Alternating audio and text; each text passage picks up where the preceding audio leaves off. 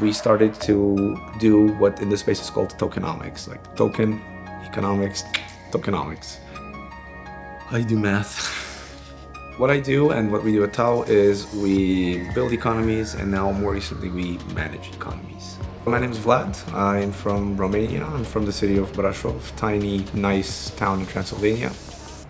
The whole idea behind Cypherpunk is to create a digital environment where economies and informations can move freely and outside of, control of any entity. There's a lot of people who are trying to build a legitimate decentralized economy that works well. And that's what attracted me a lot. It's the tech that we have today, the maturity of the technology that we got to today allows to actually build actual financial infrastructure on top of it. It is the most meritocratic space to be in.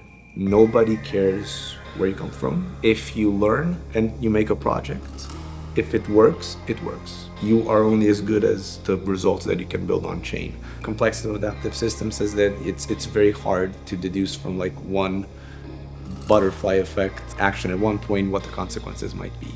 And this is applied in economics, and especially applied in trading, that you can't really see one action and say, oh, for sure the economy is going to answer like this or like that, because it's too many variables acting independently all at once.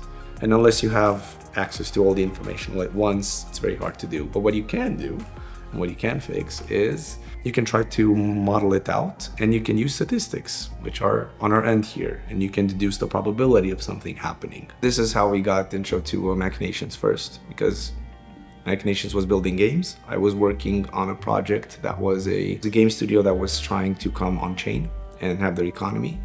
And they've built their XP stuff with Machinations, and I saw that first time then. And I was like, oh, this is very interesting. My first thought was, oh wow, wait, we can actually use this for our own stuff.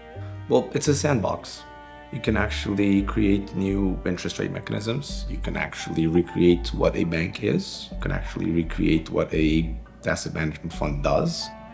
I'm a very visual learner, so whenever we build a new economy, we always want to visualize it, model it. We always want to build models so that the project understands what the inputs are in their economy, what the main stakeholders are, and how their resources would move. It's better to come to us like you do to an architect and not to a firefighter. It's better to model your economy out before, instead of screwing it up and then trying to fix it.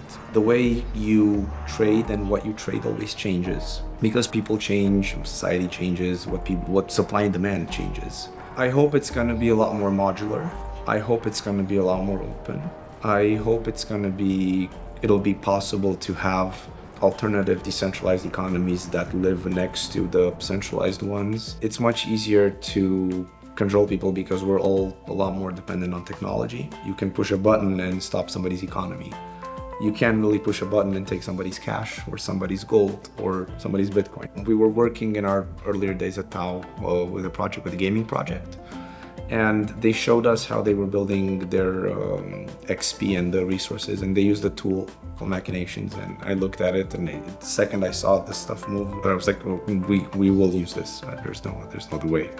It's exactly what we do, and we used it for games, and we used it for decentralized finance. We still use it to this day for whenever we build more complex economies. The tool got better, and we can do simulations with it. We modeled out an entire perpetual decentralized exchange. We modeled out the swaps, how swaps happen without an order book, and we actually made it function with charts coming along.